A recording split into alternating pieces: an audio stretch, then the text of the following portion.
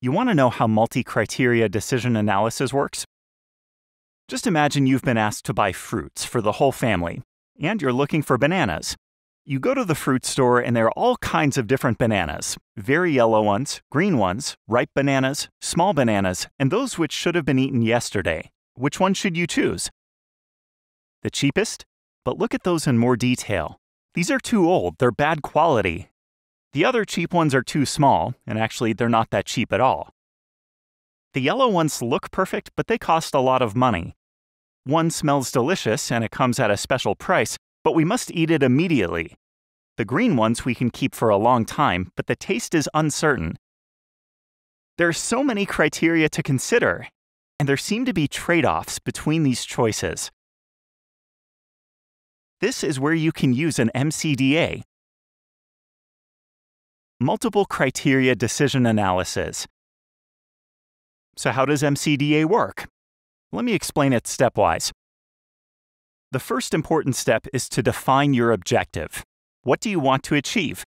For example, to find those bananas which give you the best value for money. Then you need to define criteria which help to measure the value for money of bananas. Price is important to you, but there are others. Smell, origin, durability, the cost effectiveness, and quality. Next, you need to consider how important each of the criteria is to you. Quality could be the most important and influence 35% of your decision. Shelf life is also important to you. Price per kilogram, price, and smell are all somewhat important, and where they come from or how they were grown. Now you list your choices of bananas, and rate each of them for each criterion. The best performing option gets the highest number of points, and the worst performing option the lowest, 2, 1, and 0. Now you can see that it's not always the same banana which performs best, and you have to accept a few trade-offs. Now we need to calculate. Each rating is multiplied by the weight of the criterion to determine the score for each option and criterion. Then you add up all the scores for each banana option. Then you select the winner banana. Here it's the middle one, which smells so nice but will have to be eaten soon. You could also decide to buy a mix of the 2 or 3 best performers. Now, you may wonder what that means for making decisions on medicines.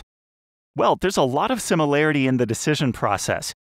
You want those medicines helping you to achieve your healthcare objectives, which may be to improve health of your population to ensure safety of and access to therapies.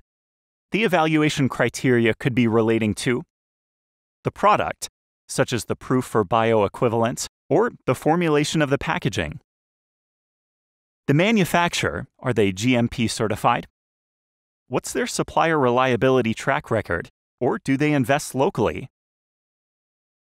The service, do they maintain a pharmacovigilance database in your country? Do they offer valuable services to the patients or the pharmacists?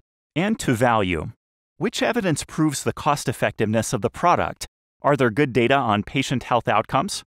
With this, you can build your MCDA framework. Together with the stakeholders concerned by your decision, you weight the importance of your criteria. Then you can test and use the evaluation to assess which of your options performs best versus your criteria. MCDA offers a well-structured decision process for drug procurement, formulary listing, reimbursement, and pricing, which is robust and transparent towards all stakeholders.